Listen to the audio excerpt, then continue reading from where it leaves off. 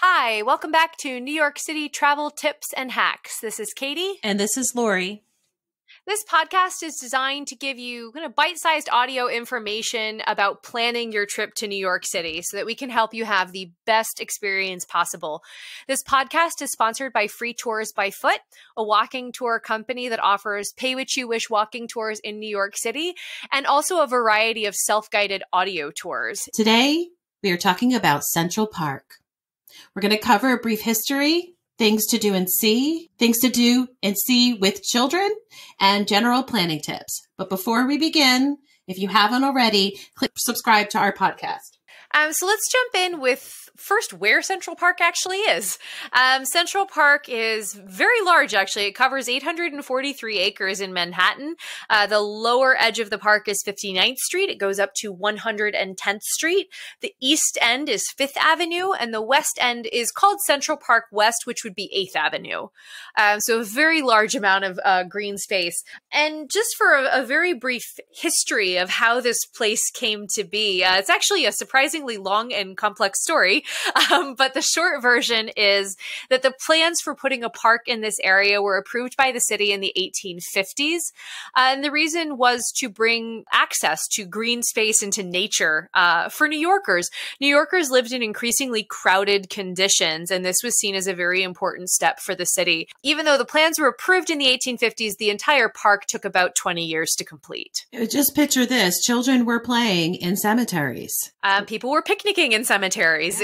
Even though it sounds really strange to a modern listener, it was considered a completely normal thing to do in the 19th century. Those were really the only quiet green spaces available to New Yorkers until Central Park was built. So it was a very important thing for our city. So let's jump in with some things to do and see. Okay, so there's a lot of features. There's water features, there's landscaping, there's architecture. So there's only one straight path in the entire park, and that is called the Mall. And once you walk down the Mall, you'll recognize it in many television shows and movies. Our water features are very generically named: the lake, the pond, reservoir. And then the most famous, I would say, is Bethesda Fountain, which is kind of like the centerpiece. It is beautiful. You'll probably, again, recognize that. It's actually right, the terrace that Bethesda Fountain is on is right at the end of the mall. And I would say those are two of the most famous or recognizable parts of Central Park, mostly because of their appearances in films or in television shows. One of my favorite parts of the park is called the Ramble, and that's actually just to the north of those areas that we just mentioned. The Ramble is designed to feel like you're in a natural wild forest. You're not. It's completely landscaped and maintained, but it is a nice escape. Kind of right there in the middle of Manhattan. And because of its wooded nature, it is also host to a lot of wildlife, most specifically birds. And we'll talk a little bit more about that later on. We have something called Cleopatra's Needle, which is an obelisk that was actually, I guess, the oldest thing in Central Park. It was erected in 1450 BC, and it now has its home in Central Park. Belvedere Castle, which is a great place to birdwatch. You can get you can rent binoculars there to birdwatch. The Dairy, a building actually called the Dairy. This is where tourists will get their information on the park, but it was originally erected because children needed milk and they needed safe milk. So that's originally where the name came from.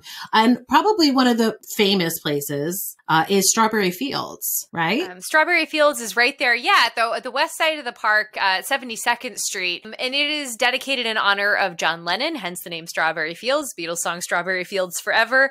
It is right near where John Lennon formerly lived, which was in the Dakota building right there on the edge of the park. Very, very popular spot in Central Park for tourists. We do have a surprising amount of wildlife in Central Park. I know I mentioned that a bit ago. I want to tell you a little bit more about what you might expect to see. I know people think we have no nature in Manhattan. That's not true.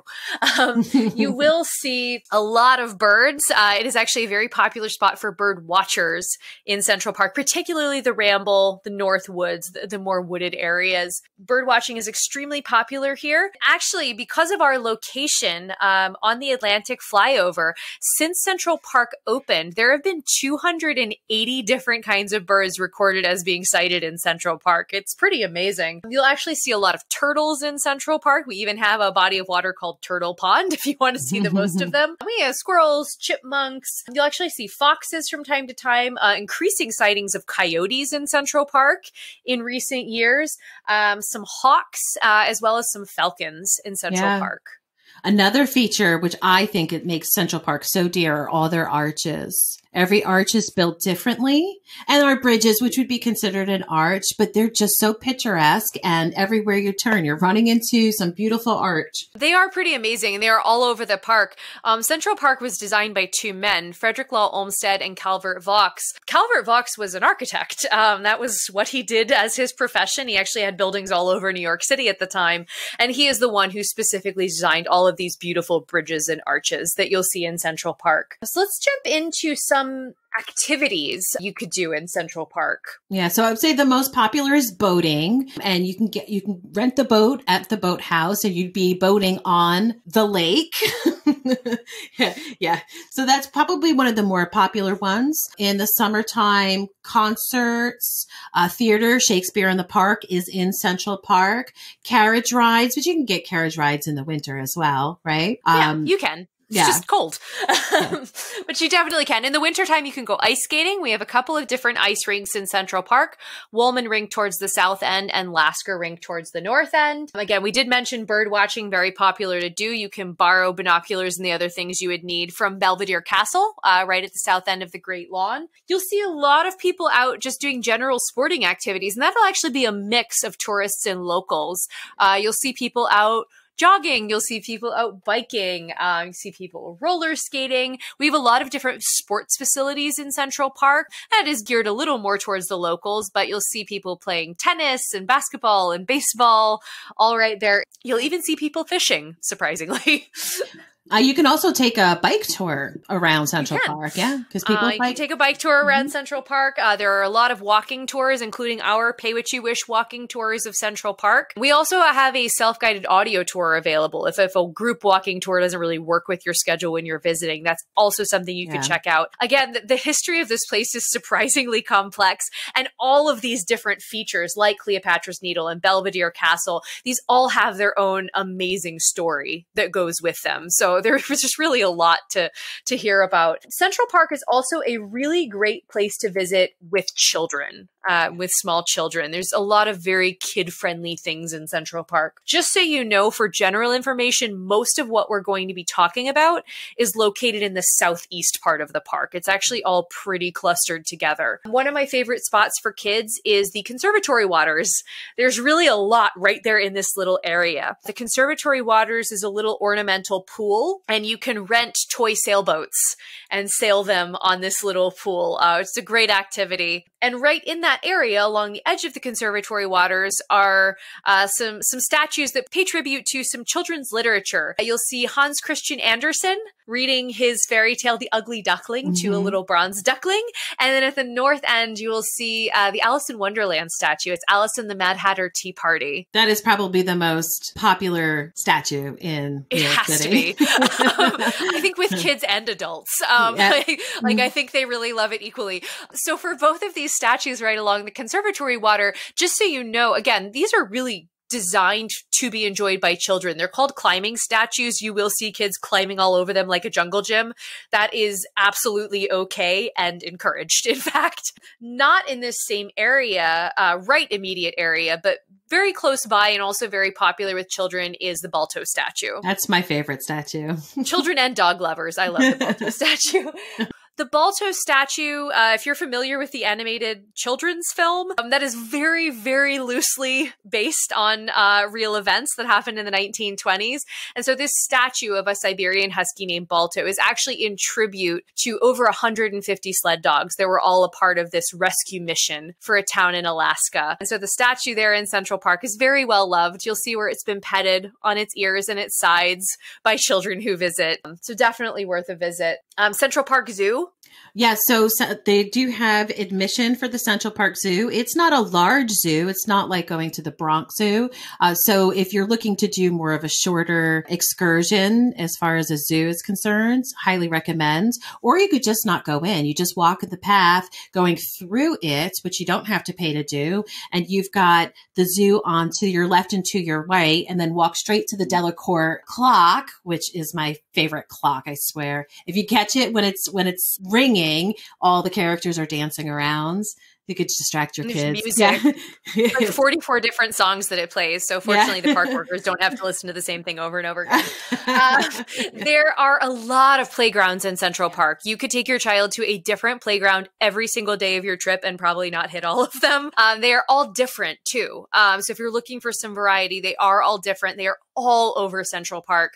Probably the easiest thing to do is to either go on the park's website or to find a kiosk for the Central Park Conservancy, and somebody there could give you a map and that'll show you where all of the different playground options are. Most of those playgrounds also have bathrooms located right by them. So how much time should you spend in Central Park? It's really Central Park could take hours, days. Yeah, it depends on how much time you want to dedicate to it. Depends on how much time you have to dedicate to it. If you're short on time, I would suggest the southeastern corner where you can get the biggest bang for your time or your biggest bang for your buck, right? That's where you're going to hit a lot of spots in a very short amount of time. It is the bigger touristy area where you're going to run into much more people. But again, if you do have time and you're interested, you could go to Central Park every day of your trip again and probably not cover it. So if you are looking to try to cover almost all of the park, I recommend breaking it into sections or thinking of it in 3 different sections. I would call the lower section anything from the south end of the park up until about where Bethesda Terrace is, kind of right along the 72nd Street Traverse. And then the middle section, I would say, is that up until about where the reservoir starts, that middle section. And that's going to have the Great Lawn, and that's going to have the Delacorte and Cleopatra's Needle. And then the north end of the park is anything above the reservoir all the way to the north edge of Central Park. So if you break it down into those sections, I think it is a little more manageable. And there's different things to do in each section. So for your planning purposes, I think also important to mention food options and restrooms. There's plenty of both all through the park, but there are some specifics to know. Central Park is home to a few sit-down restaurants, including the very famous Tavern on the Green and the Boathouse. Once you get north of the Boathouse, there's really not anything in the ways of sit-down restaurants. You're going to mostly find carts. So that's going to be hot dogs and pretzels, ice cream, sodas. So just know that if you are looking for an actual meal, you might want to do that when you're there in the lower section of the park. Or if you're going to explore one of those northern sections, maybe eat before you go or bring a picnic, you're not going to find as much. There are restrooms all over Central Park. But something very important to note is not all of them are open year round. There are some in the park that are closed over the winter. So just be aware of that. Again, you can always ask a Central Park Conservancy worker and they can point you to the very closest restroom that is open. I promise you there's one kind of nearby. And if you get lost, same thing. You can find someone help you out, or you can look on one of the many street lamps. There's a 4-digit number, and the first 2 numbers on that is the cross street. So if the first 2 numbers are 7 and 2, you're at 72nd Street. It's actually a neat little trick. It can be easy to get turned around in the park, and I think that's kind of part of the fun is wandering around a little bit. But if you really need to just orient yourself very quickly, I think that's the absolute fastest way to do it. If you're trying to kind of plan a nice day, there are really a lot of things right around Central Park that you could go and do. You could explore Midtown Manhattan and then do the very lower section of Central Park. That's a really nice day. There's a couple of very famous museums right on the sides of the park. So on the west side, you have the Natural History Museum. On the east side, you have the Metropolitan Museum of Art. Also up the east side, you have the Guggenheim and the Museum of the City of New York. So I think a great day is to kind of plan for half the day in the park and then the other half of the day at one of these museums. It's a great excursion. I do think if you're going to visit Central Park, and again, you want the very most out of this as possible, I highly recommend a tour. I agree. I agree because there's so much history behind the park. You'll be amazed. You go on a tour and everyone says it. I cannot believe I had no idea there's so much behind this park. So it's worth taking a tour of the park with a tour guide who will tell you those stories. Yes. Or you can absolutely check out one of our self-guided audio tours of the park as well. If again, a group tour doesn't really fit in your schedule, just, I highly recommend finding some way of getting that information. I think it's so valuable. I know we've covered so much today on this podcast. Everything that we have talked about is included in related articles, in our show notes. So if there's something you need to go back to, please take a look at those and it will all be there for you. But hopefully this has helped a little bit, figuring out what sounds best to you, what you might want to do when you visit Central Park, but it is a must-see in New York City. Absolutely. So if you haven't already, please take a minute to subscribe to our podcast. We have a lot more of these coming up, all sponsored by Free Tours by Foot. So please keep an eye out for our new episodes coming up. And thank you so much for joining us. We'll see you next time.